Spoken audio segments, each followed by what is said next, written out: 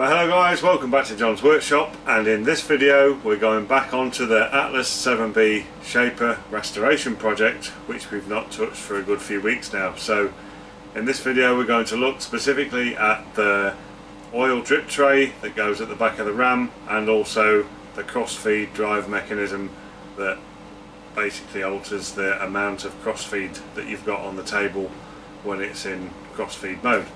So two of the last key bits that are going to be painted orange, or two of the last bits that are painted orange, that's it for the orange paint, thankfully, when we get to the end of that, because the orange paint is a bit of a nightmare to apply. So be pleased to get both of those done and get that's the last of the real mechanical parts of the Shaper finished at that point. The rest of it is pulleys, drive pulleys, guards, that kind of thing. So getting towards the end of the actual restoration now, so want to get a final push on with that and see if we can get that complete. So without any more babbling, I'll bring you in at the bench just shortly, show you the two bits we're concerned with, and then we'll get stuck right into it and crack on with the sort of strip down, clean, rebuild and repaint activity. Okay, so these are the two bits and pieces. So this is the casting and the gear set that basically control the cross-feed mechanism. So this gear assembly and this cam adjuster here, this sort of linear slide, is what controls the amount of movement you've got on each revolution of the machine, and then these two linkage arms connect up to the cross-feed slide itself, the ratchet mechanism that controls the direction. There's a lock nut which is for locking up the control of the length of stroke, and then we've got the drip tray itself, which is exactly what it says it is. This sits behind the ram, and as the ram moves backwards and forwards, any oil that gets brought with it and drips into this drip tray. So aluminium casting, well, all aluminium castings, and then obviously the steel work on the gears. So what I'm going to do next is just start attacking the paint for a start. So we'll get all this old nasty grey flaky paint off. It's no different to any of the rest of the machine. Every time you touch it, it's just flaking off and going back to the green. So we'll get all of that done. We'll get the paint off this bit as well, and then probably at that point I'll bring you back as we start to clean up the various bits and pieces of the mechanism. Okay, we've got our three aluminium castings prepped, ready for paint. So we're degreased, got the paint off, degreased and masked up where I need to mask up. So there's a few little bits of primer left here and there, but they're really well adhered to the aluminium, so I'm not going to take it off. And the underside of this tray's got a completely different primer on it from anything else I've spotted on the machine so far, so I'm leaving that on because it's well stuck on. So I'm going to give these a final wipe over. I'm just seeing one or two bits and bobs, so a final wipe over with a degreasing rag, and then we'll get our primer put on there. You guys don't want to watch me rubbing things down with emery cloth and painting with a paintbrush. It's not the most exciting viewing in the world. So I'll get that done, and then we'll move on to the orange. And again, I'm not going to film that, it's just painting, and there'll be one coat of primer, at least 3 coats of orange, if not 4 coats, to get these to the same standard as the rest of the machine. And whilst that's drying, I'm going to move on to the other bits and pieces that came out of this assembly, and I'll film some of that as we're cleaning those up. So that's got our primer coat done on the 3 bits, and I'm now going to move on to the orange. And once I've got the first coat of that on, I'm then going to be picking up on these other bits and bobs that come out of the assembly to start cleaning those up.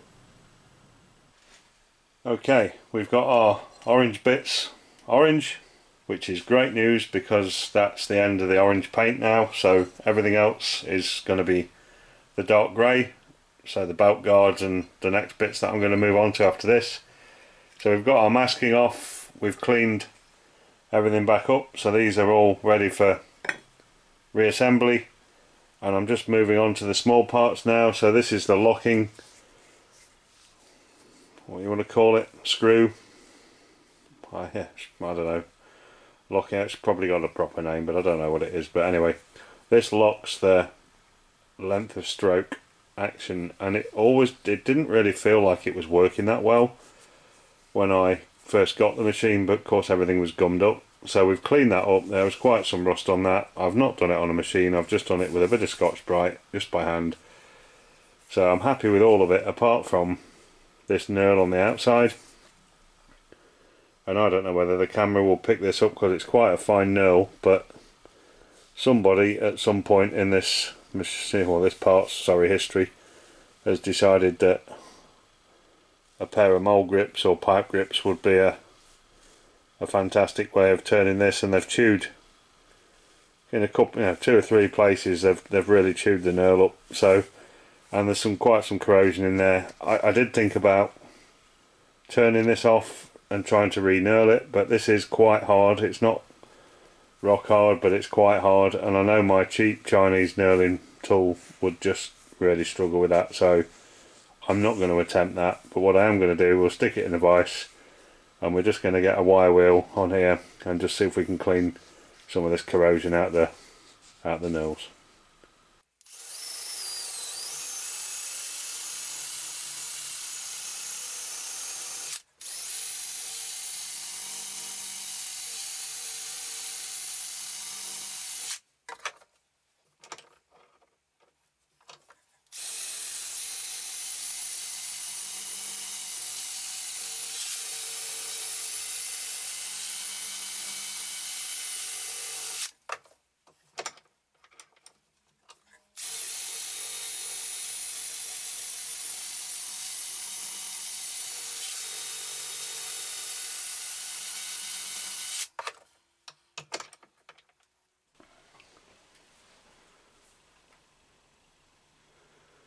I don't know whether that's made it better or worse.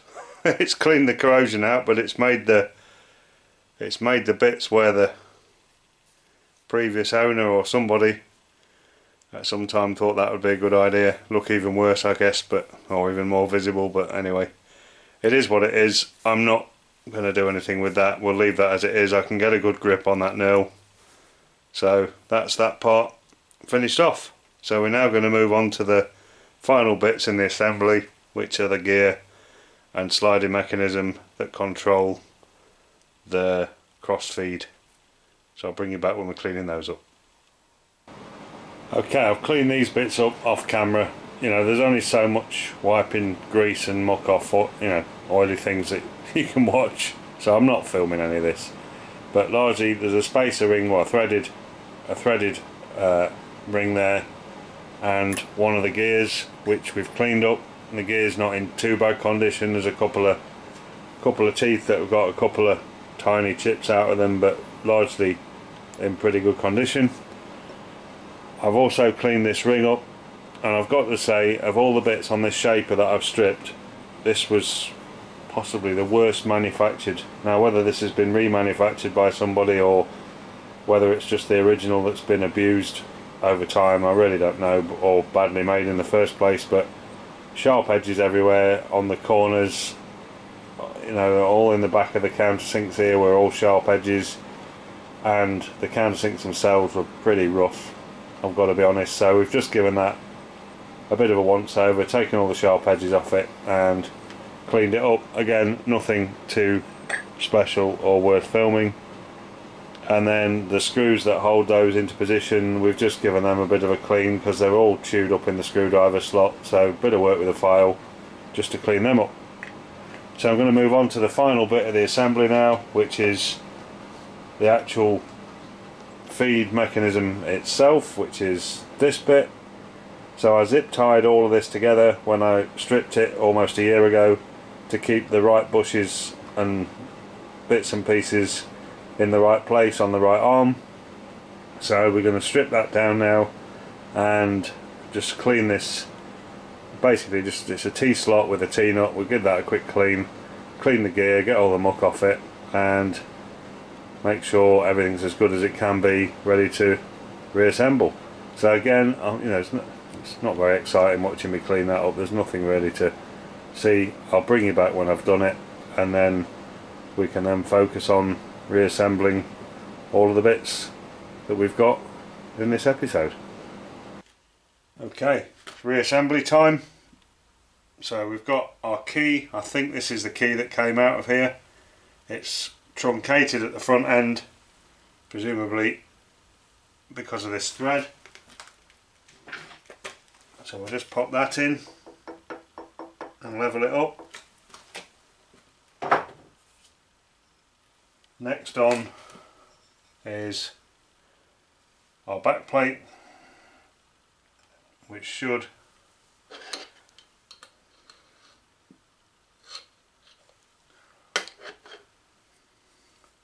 bit of oil won't do any harm, and this should just sit on here like that. Next up is the gear itself, which can only go on in one position because it's keyed. It's got a keyway in it that locates on that key that we've just put in. That's our gear. Just make sure everything's still moving. Yes, it is. Next up is take the gear back off, because like an idiot we've put that on in the wrong order.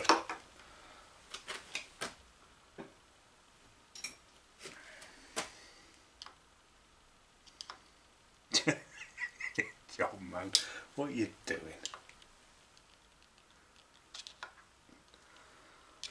I'll bring you back in a minute. Okay, shall we try again?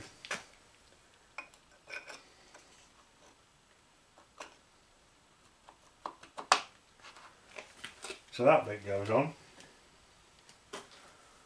Next is this bit.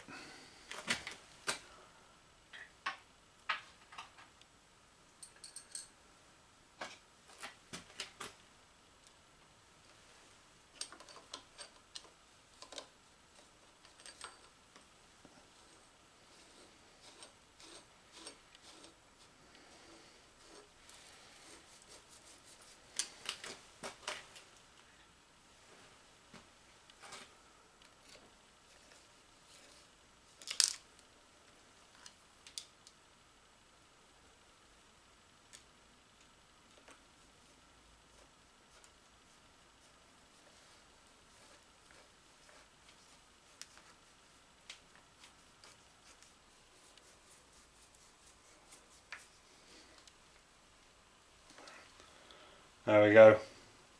Total tool abuse, using my best paint stirrer for putting screws in. Shocking. Right, let's have another go.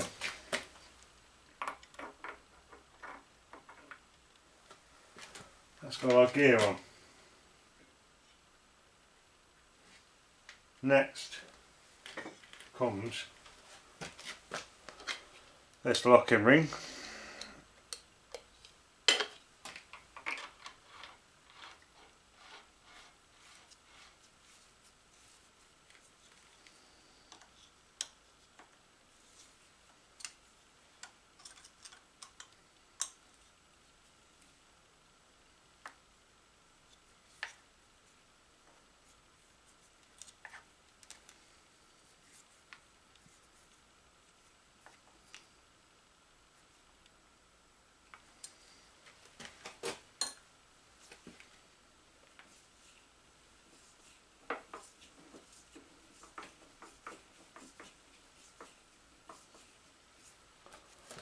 Okay. And next I think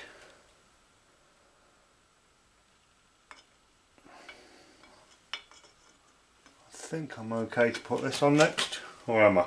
No, we'll put that on later. I think we're going to go for the bottom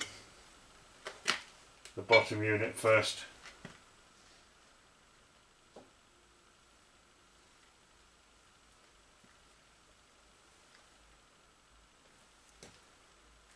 Yes, we'll go for that first. It's been so long since I stripped this. It's getting on for nearly a year since I took all this to bits when the machine first arrived, so I have slightly lost my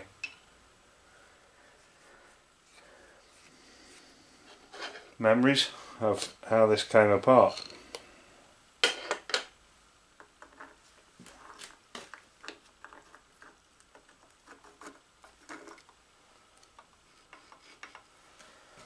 Now here comes the exciting bit.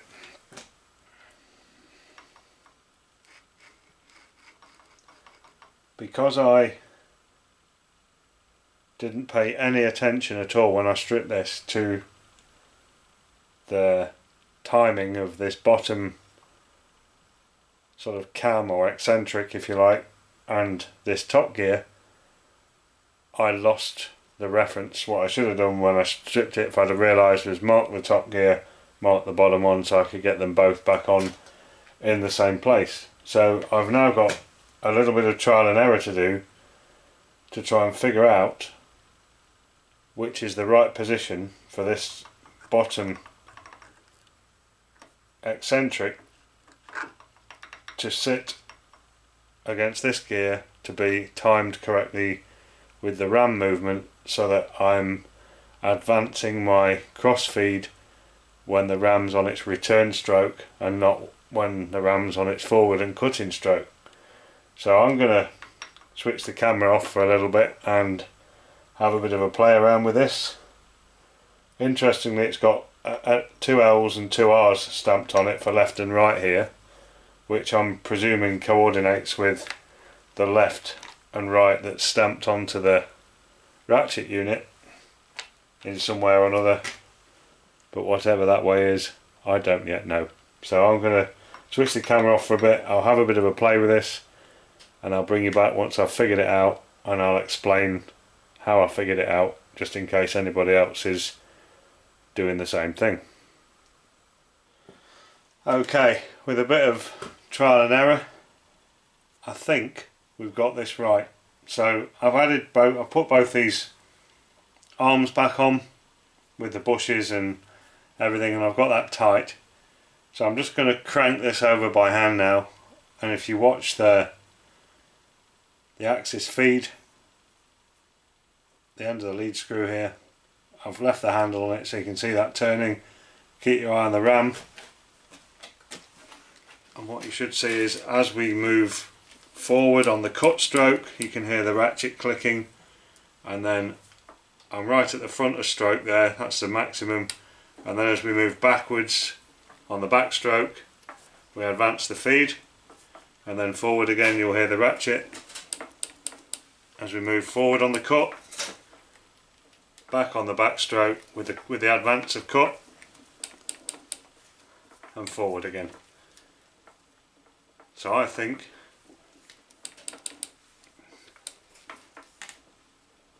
we've got that right.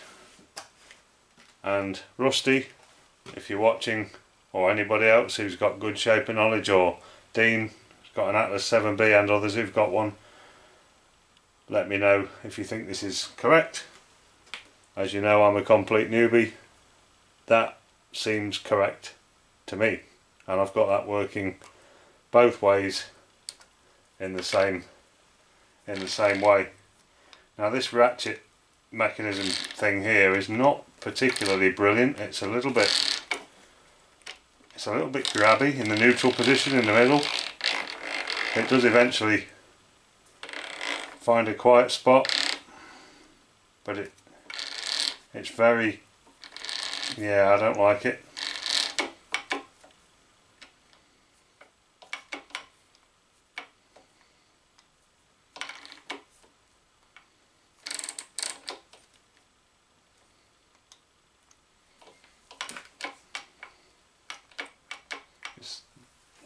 There we go.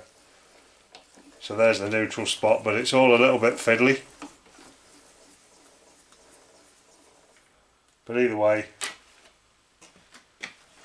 I think we've got that right. So we've clearly we've clearly not got it right, because when I've got it on the opposite side, it's now advancing the feed on the cut and ratcheting on the backstroke. Let's just swap that back over. Ratcheting on the forward stroke, advancing on the backstroke.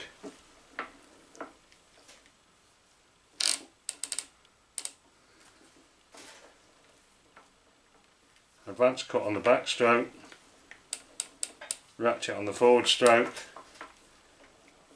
That seems correct. If I switch over to the opposite hand, which is now the right hand, that's maybe what this left and right's for then. Surely you don't have to alter this every time you change direction of the table, because that seems really silly if that's the case. Let's just test that. We'll put that to the opposite end of the, where it says right on that end. Just tighten that back up, try that again. Advancing the cut on the forward stroke. It's actually advancing, it's just winding the handle for some reason. Ratcheting on the forward stroke, advancing on the backstroke, ratcheting on the forward stroke, so that's correct. That seems to be working in both directions, but it means when you change direction of the table, you also need to change direction of the eccentric or the cam here, which seems bonkers, but as I've said, I'm a shaper newbie. That probably explains why it says left and right on it. If anybody knows, please tell me, because this is a learning curve. So I think it's right. I'm going to assume it's right. We'll get the front cover case on. It's only 2 screws, not the end of the world if I need to take it off again. And I will then get my oil tray fitted at the back, and that will probably be it for this episode. But whilst this episode doesn't seem like much probably for you guys to watch, because there's just been lots of cleaning and painting and you didn't see much of that, this is the important bit for me, because this is where I'm asking the community what the hell I'm doing, because I don't know. Okay, so, and it's far easier for you guys who know what you're doing to just tell me than me spend hours and hours on the internet trying to research millions of different people's opinions of what this should be.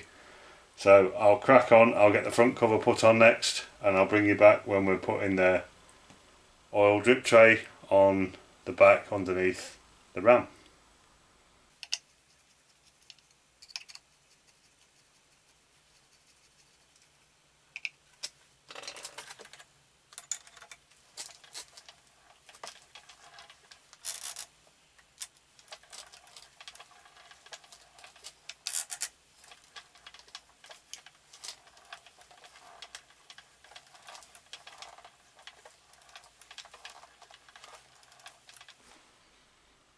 I think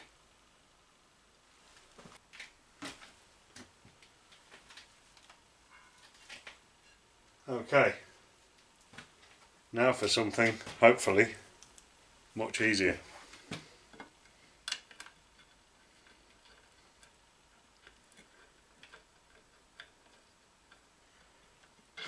He says,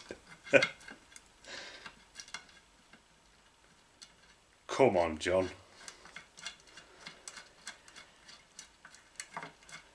It's been a long Friday. In fact, it's been a long week.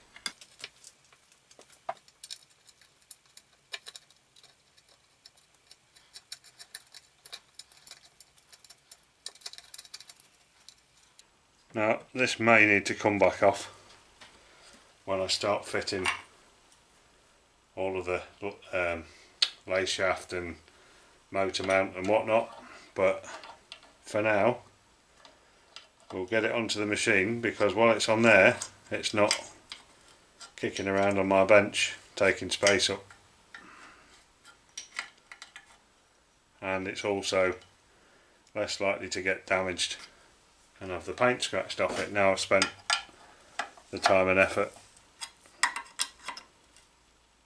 painting it up. So with a bit of luck, everything still moves without anything catching. I think I'll put that down as the easiest part of the restoration so far. I enjoyed that bit. So I'll bring you back to the board, we'll close this episode out, and when we come back on the shaper we'll either be fixing everything that I've just done with this feed mechanism because I got it wrong, or we'll be moving on to the pulleys that I need to fit, and probably the pulleys, belt mechanism and the lay shaft across the back and the guards, they're really next up. So I'll just bring you back to the board and we'll close this one out. Well, there we go, that was fun. I think. So at least we've got a few more bits, certainly painted, cleaned up, painted, and back on the shaper, and I think it's kind of right. Not totally sure. Not happy with that feed ratchet mechanism thing. That just feels a bit, yeah, I don't really, it's not very good. So I think at some point we'll be stripping that back down again and just trying to understand why I can't hit that neutral position very well with it. I don't know whether that's a common thing on Atlas 7Bs. Again, if anybody knows, let me know please in the comments. As I say, this is first time for me, not only with an Atlas 7B but also really anything to do with the shaper, as I keep saying, apart from one day back in 1988 when I played around with something about twice the size of this one in my apprenticeship. So all new to me, complete newbie and a complete learning curve, but happy that when I try and, with all the rebuild I've done, when I'm hand cranking the machine around, it's all moving very smoothly, all feels very nice. So there's a couple of little bits we probably just need to tweak and tune as we go forward. So I hope you've enjoyed that. As I said, more for me this one than for you guys probably. I'm asking for help and advice, so anything of that nature greatly received. I've shown you the best I can how I've done it and how it's working, and yeah, it'd be good to get your comments and feedback. Thank you to the subscribers and the new subscribers that have come along to the channel, and we'll catch you all very soon on another video when we'll be making something else.